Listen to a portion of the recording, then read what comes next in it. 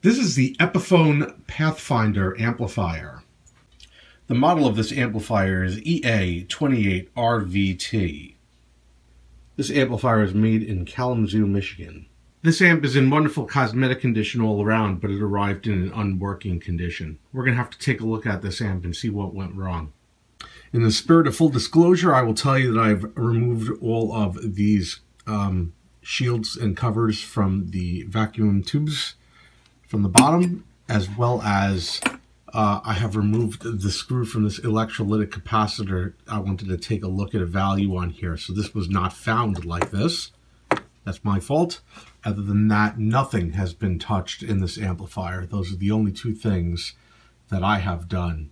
Okay, so now we can take a look. I just wanted to point that out beforehand. And should it seem strange to you why the first thing somebody would do when opening an amplifier is unscrewing the electrolytic capacitor, which obviously would appear to us to be the filter cap for the power supply, for the filter cap for the DC. Yeah, this is a quad cap. Only two are used. This doesn't look right. So clearly this has been bolted on after the fact. And I wanted to see what the readings are so I could compare this against the schematic. Why, you know, obviously this was not put in by factory. So what's going on here? So I'm looking at the schematic and I see it calls for two 20 microfarad capacitors. And on that quad cap, we're connected to two 10 microfarad capacitors. Right off the bat, I see that the capacitance for this circuit is wrong. So I see that, you know, somebody's been in this amp and they've replaced stuff and they've replaced it with the wrong stuff. And so now everything that looks like it's been worked on in this amp is going to be suspect. So I'm going to have to look out for stuff like this and see anything else that's been modified, because this is wrong. And what else is wrong? So yeah, I can see we're going to have some problems in here.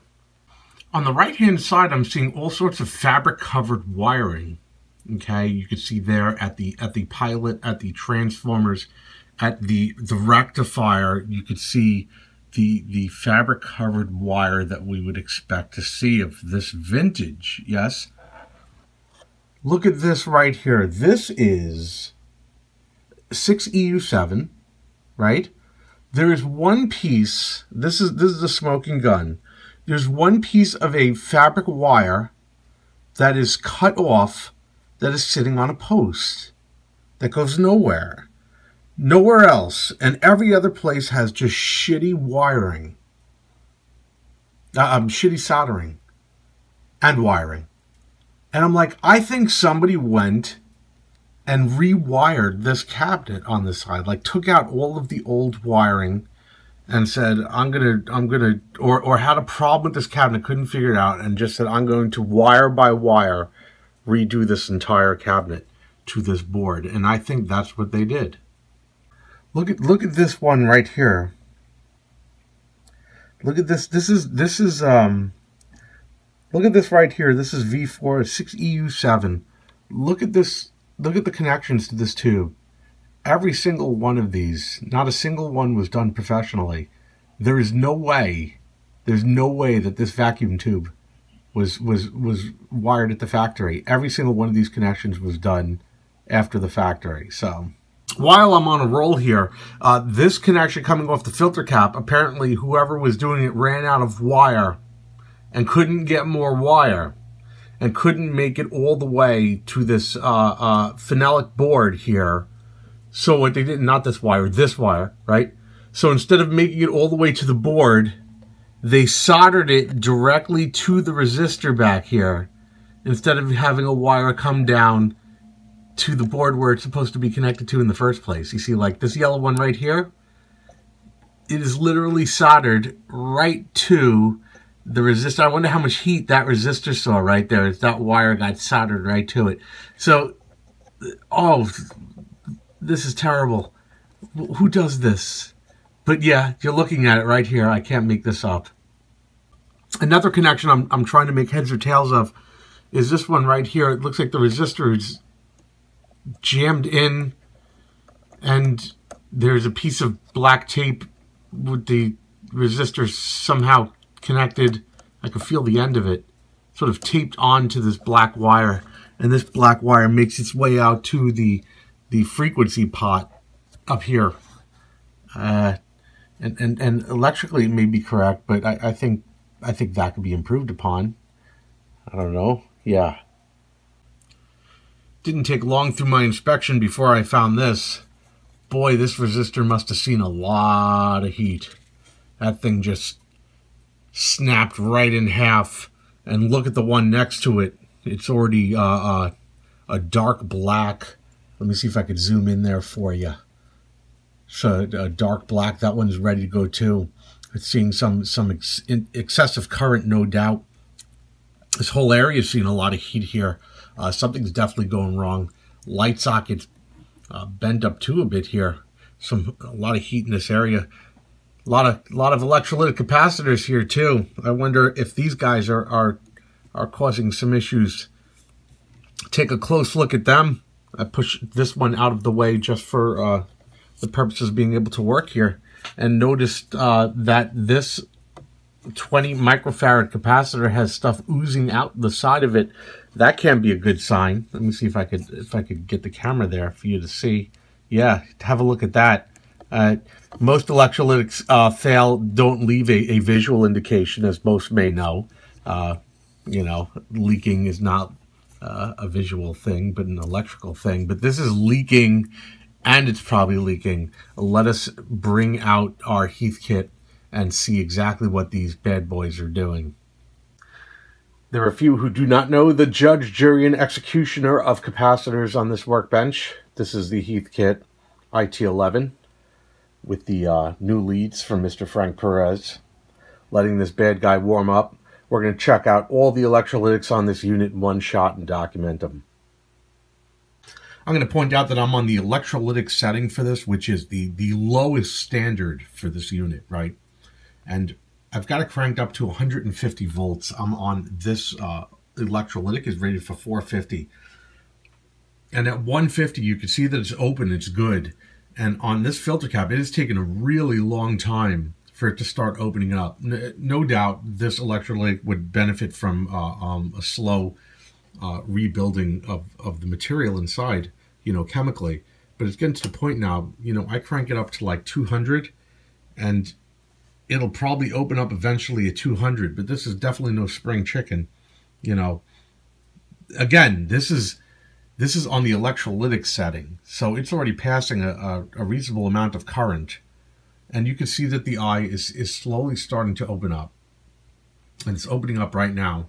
And my thing is, eventually, if I could get this to 450, I would say that this was okay. And I'm only testing these just to see the condition that they're in, because this is already the wrong capacitor. The ones of extreme interest are obviously these. Okay, I can see this one is starting to open up, and you can see the eye will eventually open up. And as I ramp this up, you know, we're slowly running current through this, and it's building up its dielectric material. The current is decreasing, the voltage is increasing because this is current limited, this unit. So, and the eye is going to open, that'll be fine. But, you know, it hasn't been run in a while, clearly. This is my main concern, but I just want to see, and you can see that now at this level. This is basically what I'm doing. So this is going to open up fully, and then I'm going to go, obviously, and just crank it up to the next one. Rinse, wash, repeat. And a microamp meter, so we can see this reformation in progress. It is displaying microamps currently. I've got it way down in the lower voltages, but I'll turn it up to where the real work is going on. All the way up at, I don't want to go past the meter's capability. So here's 450, which would be too much right now. So let me knock it down to 400. And you can see that it's at looks like 2,000 microamps, and you can see that the current is dropping as the capacitor is reforming. And basically what you would do is sit there and do nothing, and as the current drops, the voltage of this unit will increase and only contribute towards the reformation of the capacitor, right? So if you didn't want to wait and wonder when the eye was going to open, this would be another method, a more modern method of waiting to see the progress of this, if there was any progress at all. And because this eye is calibrated to this microammeter, you know, it's a good indication of when the eye would open up. Eventually the value got so low I was able to get the setting all the way to 450, which was its max, and it brought the microamps up to 3,000. And after a time, that has dropped now down to 1,600 microamps, and that continues to drop. So it shows that if you absolutely had to reform your original electrolytic capacitors under instances, it would be possible to do so if the capacitor wasn't damaged and the only reason it wasn't working was reformation. This is only really the case if you were reforming them before you plugged it in and prayed. You know, so if you plugged it in and provided power and the whole thing smoked, you can't stop and go, oh, I better reform the caps. It's already done. But if the unit had been sitting there for years and you weren't sure and you were doing what I was doing, some people use a method where they try and bring it up slowly on a variac. I'm really not sold on this. I will explain. When you bring it up slowly on a variac, and you say, okay, I'm only going to provide like 50 volts AC, right? There's not enough filament voltage to get the rectifier to work, right? And the rectifier, in turn, is not even really pushing out any DC. And that's not providing any DC to the electrolyte. It's not doing anything. So I guess if you got it up to like 90 volts, maybe you would be starting to get something out of the rectifier. You're not accomplishing anything because you really need a high voltage at extremely low current in order to accomplish this task. I'm not feeling the whole variac thing because it's more art than science. You don't really know what you're doing. You're like, well, I'm going to turn it up to 10 volts AC for 5 hours and then 20 volts AC and then do that for like 3 days and hope that somehow I reform the capacitors without damaging them. I don't see where there's any actual scientific value there that tells you that your capacitors are reformed. Other than, unless of course you were doing it with a variac and you had some sort of microammeter or voltmeter at least on the capacitor to see how much voltage it was getting. You say, oh yeah, I'm only getting like 4 volts, you know, DC passing across there. It's a minimal amount of voltage. Let it sit there and cook for like 18 hours. Then I guess I would say, yeah, okay, I see that. A very, very low voltage, you know, but it wouldn't actually stress it, right? Because it would be a voltage that is well below, you know, what the tolerance is, and yet maybe that DC is enough to cause that oxidation that builds that film on the electrolytic. So, you know, even as I've been rambling on here, it's dropped from 16 to 15. So this procedure is working. You know, again, it's the wrong caps. I really don't care. What I care about is these 3 right here. So we're going to move on to that. Since we did go through all the trouble, though, let's take a minute to look at what that cap would look like on this machine now, reformed to at least 400. I know I didn't spend time reforming it to the max rated voltage, but if Hiya had not known about this capacitor and I'm testing it blindly, right? So it's completely discharged, right? And I'm going to do a leak down test from 3 volts. Let's just run it up to just 400 instead of the max, right? So right now we're just seeing very little, and it's 50. 100, and I would assume this is still looking good for electrolytic, you know, and it takes a bit to charge. It's a big cap, right? 200 and 250, and I'd still say that was looking good. You know, I'd say, wow, there's a good cap, right? 350, still good, and even 400, you know, I'd say, oh, it's a little bit slow in opening up, because we all know that it's that this isn't a completely reformed capacitor, and yet I'd go, you know, wow, it did actually open up. It did open up at 400. I'd say, wow, if this was a 400 volt rated cap, I'd say, wow, it was actually good. And it's only at 450 where we see that this thing is not, you know, it's not completely reformed. You can see that at 450 it climbed up significantly to 1500. But that's just the point I wanted to make about rebuilding electrolytics, which is something that I don't recommend if you don't need to, but the point can be made that it can be done. And you just saw that this electrolytic was rebuilt right now. We're going to start with this little 25 here. And dry electrolytics are not wet electrolytics. What I said before does not apply to these and shouldn't be attempted.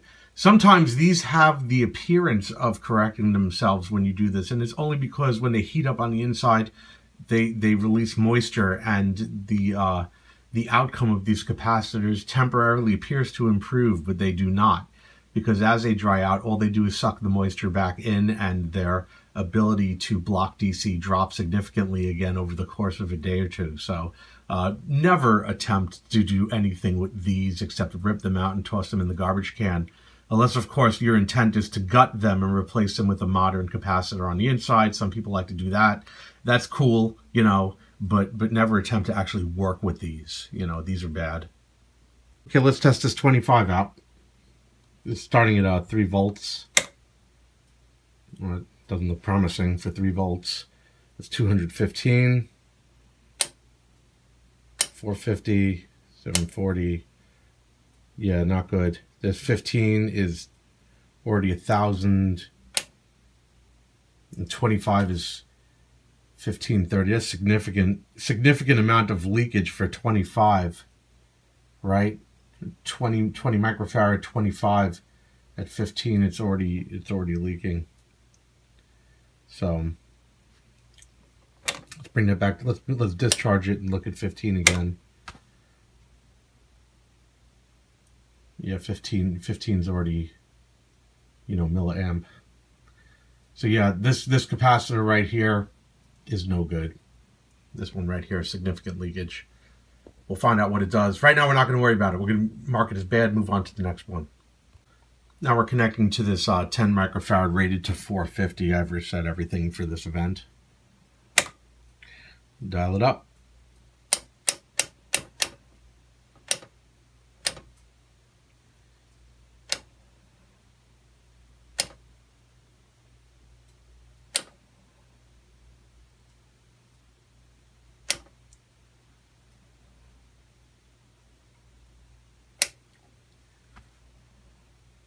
This is already 400.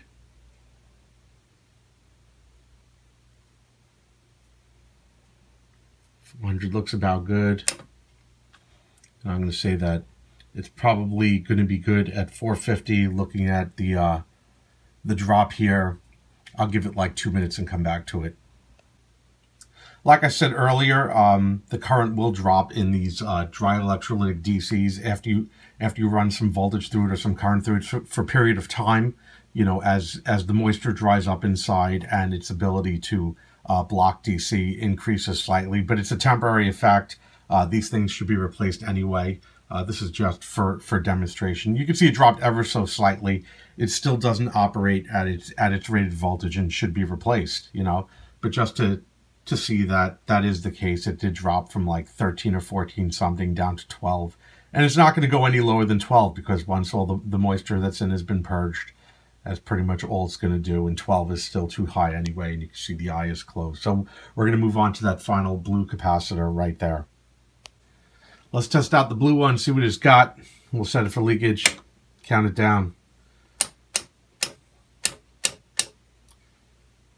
Whoa. Okay, blue has completely failed at 100 volts. We could see that it's dropping, but you know, as this thing was turned on, 100 volts is where it stopped. So we'll give it a second and see if it opens up, which it will. But at that point already, if this amplifier were turned on, you know, as soon as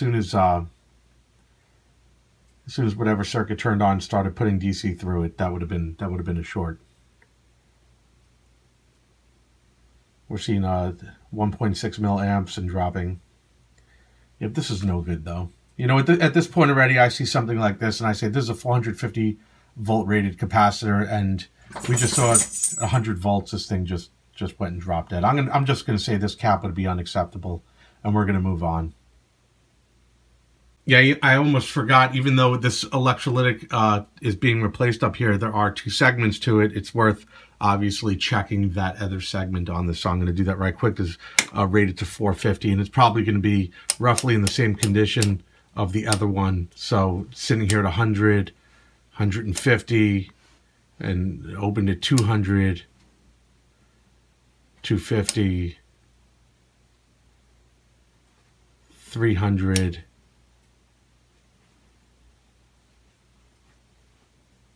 350,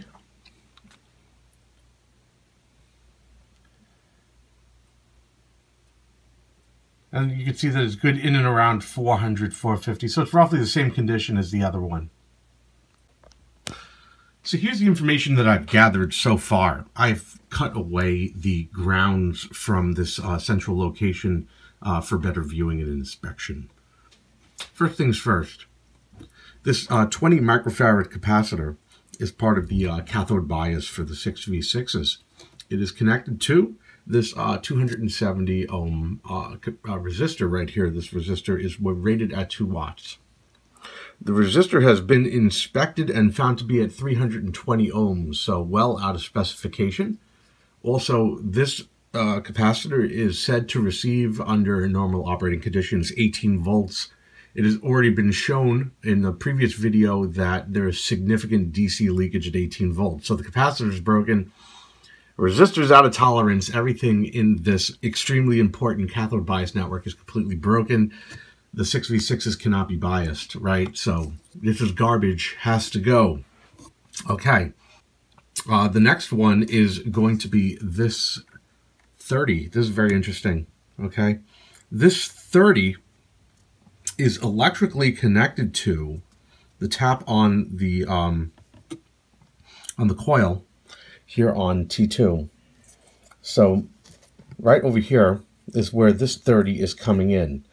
So the purpose of this 30 was to compensate for the fact that this 10 was supposed to be a 20, okay? And because this 10 wasn't a 20, somebody lobbed in a 30 to make the 10, or basically a 40, right, where the 20 was supposed to be. So the 20s here is a 10, added the 30, and made it the capacitor a 40. So this should not even be in circuit. And in very much the same way, this 10 over here was added into circuit.